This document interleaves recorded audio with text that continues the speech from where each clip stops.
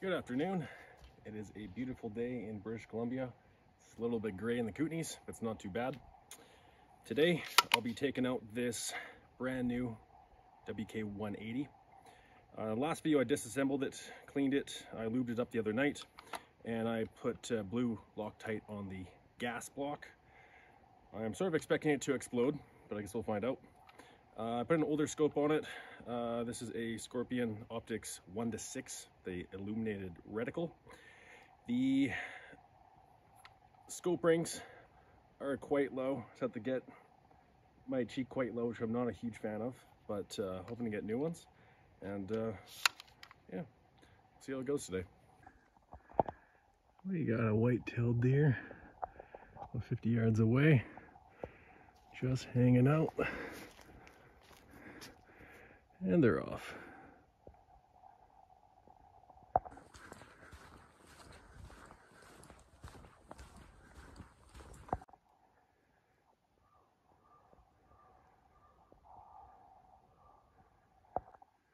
Here we are to a little clearing. We're gonna hike up the hillside and see if we can get somewhere flat to shoot.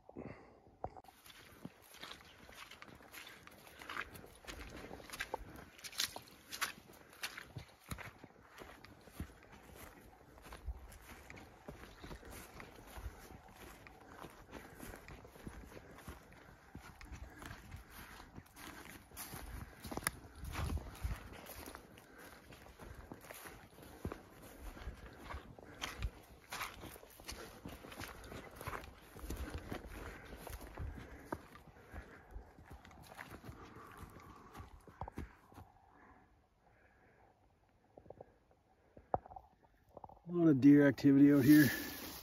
It's pretty fresh. This guy, probably from a good day or two. Not too bad.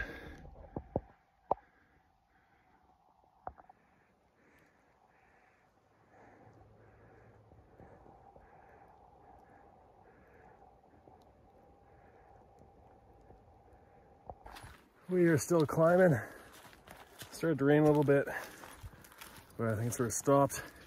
Some gray clouds, the big ball of fire still out, so we'll see. Walked through a thorn bush and scratched up my chin. That's cool and super annoying, but of all things, it's really not too bad. Got up a little bit higher now, still climbing the mountain.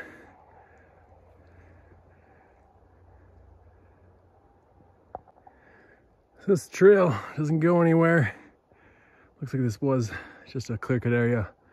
What I've learned about forest service roads in BC is that sometimes a forest service road is just a forest service road. There's a little bit of a game trail going up and to the right, and take the right way and hopefully get to a open spot so we can sight the scope in. All right, I think this might have been a mistake. It gets pretty thick. I thought I could see through the trees up there, but not really. So we are just clambering right over. But when the sun was out a little bit ago, got another hour and a half solid daylight. And so it's getting dark. Somewhat weird fungi growing on the tree. It's pretty nuts. All right, clamber through the bush, go up to the top of the road. This will sort of loop back around way above my house. My neighbor gets a little firewood out here, just going up the waterline trail. Had a few windstorms lately. Knocked down some trees. Had the power go out back in December for a good almost day or so. But super nice out here. No one's been out here. This is their private land. It's nice to just head out. And here's our shooting spot. I am unfortunately out of breath. A lot more than I was expecting to. And the rest of the road just goes zigzag up the mountain, so I know no one else is going to be up there because, well, my neighbors are home and that's it. And there's the beautiful mountain I look at every day. So I got a few targets. I'm going to set up against the hillside, set in the rifle, and have some fun. I got a Cross Mag Gen 2. These guys are cool because these guys just snap together. A lot of people have failure to feeds with these. I guess we'll find out. This is a metal Duramag, 5 rounds. These are all legal Canadian limits. This guy is pinned to 5. These guys are pinned to 10 because they are made for pistols, and they fit together, and then we can have 20 even though they are separate magazines. That guy, and then I got one that came with the rifle. I don't think it's the factory one. I think the factory one's plastic. I could be wrong. Still an illegal mag. This one is Colt. Again, pinned to 5. So I guess we'll find out which one works the best. Yeah, have some fun. We got 4 o'clock. Yeah, I got about an hour and a half, hour 45. Do we realistically want to head back? It's dark just around 6. It's gonna be a good hike down the mountain, so let's have some fun. All right, we got a target at 25 yards. I got another one at 35. We're gonna zero it in before we unleash all hell in the middle of the forest. I'm just kidding.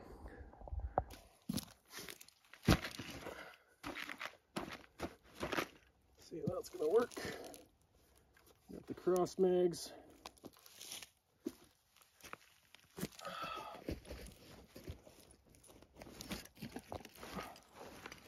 Not super stable, but should be okay. That's not bad. That's not bad. It's not great either.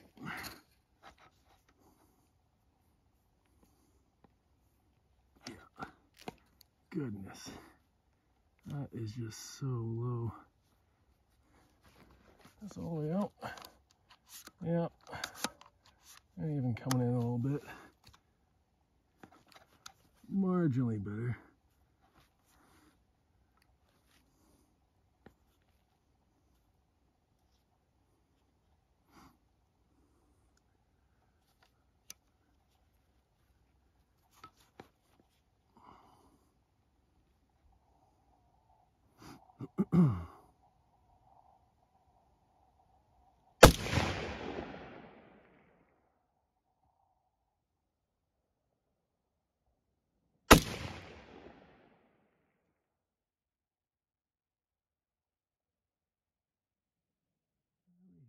Heading all the way to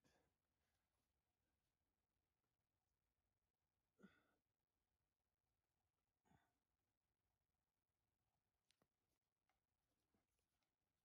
high.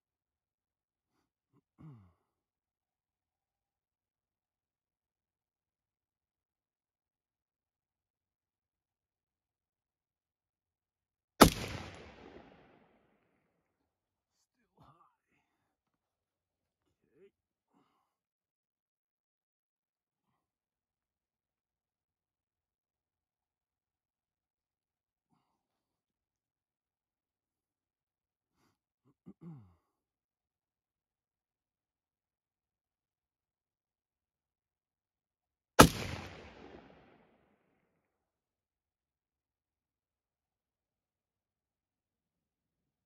Getting off to the right.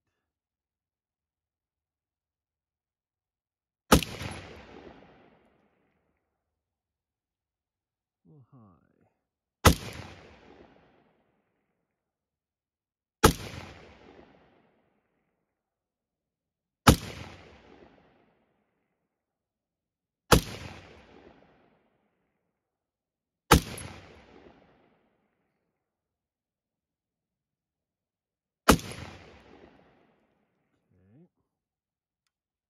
that's it. That's it for the boat.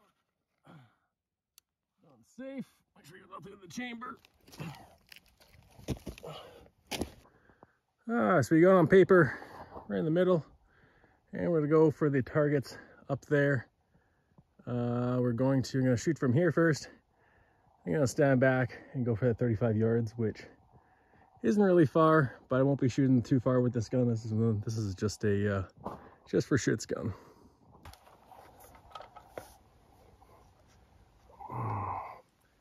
Oh, that is just so low. That is just not fun.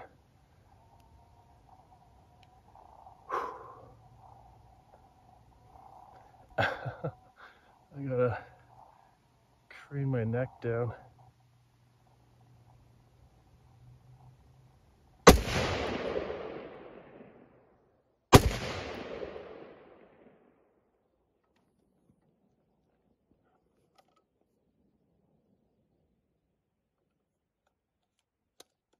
Is that any better?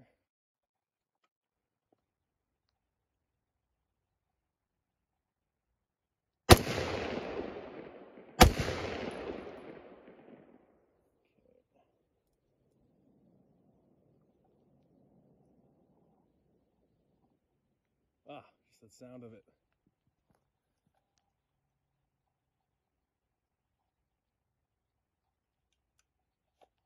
We're out. We're out of fun sticks. Had to change out the paper, but we're good there. Let's go take a look up on the hill.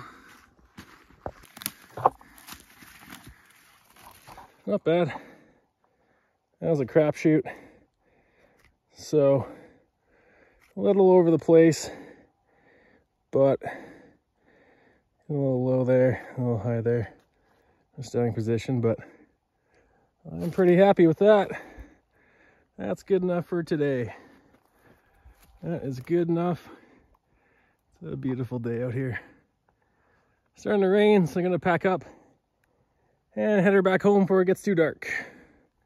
So I gotta say, I was expecting to be underwhelmed with the rifle, but it's actually tons of fun. As far as the recoil, you can feel that bolt slamming back on you. So I'm looking forward to getting that adjustable gas valve, but it is a blast. Zero issues with it. Like, no failure feeds, nothing with the magazines. My scope rings are way too low, so that was just uncomfortable. It's not too bad to hold. Looks like I've scuffed off the handguard a little bit. That's great, but I can just spray paint that. It's comfortable. Yeah, it's a fun gun. Zero issues. I oiled the bolt carrier group because I said to liberally apply it as per the manual, so I did. And nothing. It's just fun. I'm almost waiting for the gas piston to just snap one of these days. So, but yeah, impressed for now. I'm sure I'll be pissed later on once shit breaks, but yeah, it's a fun gun. A beautiful view up here though. Gotta say, I absolutely love living out here.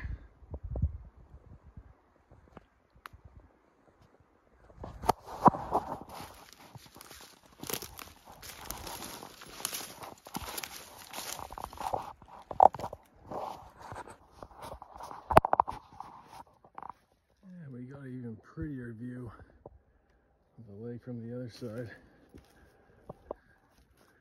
That is just beautiful.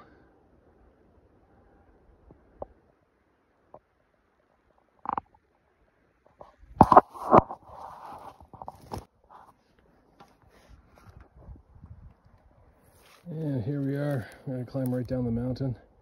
Gotta say, for carrying this for a while, it's not horrible. I would definitely get a sling. None of the handguard screws backed out. Pretty happy about that. Not bad. I am. It exceeded my expectations for what it is. So, oh, we got some forest berries too. Awesome. We got some old bear poop right from the fall. They ate these mountain ash berries and just crap them right out and leave big splotches along the trail. No other animal signs except some deer. Nothing else. It's a little bit too early for bears to be coming out. Should hope so anyway, but I guess we'll see. We had a pretty warm, mild winter out here in the Kootenays. Didn't get much snow. It was at the end of February and we got no snow. It's nuts. Even when you look up on the mountains, you know, it's not a lot. It's a little bit concerning for summer, obviously, for the wildfires, but and just coming down the hill, I noticed looks like there was an old well here. Got some concrete. And that guy is full. Yeah, crazy. That's cool to find out. Just getting home now. I'm gonna trek down the mountain, but not too bad. It's getting muddy. A bit of rain yesterday, but otherwise not bad today. Blast to shoot this thing, I will say. I wouldn't really recommend it though.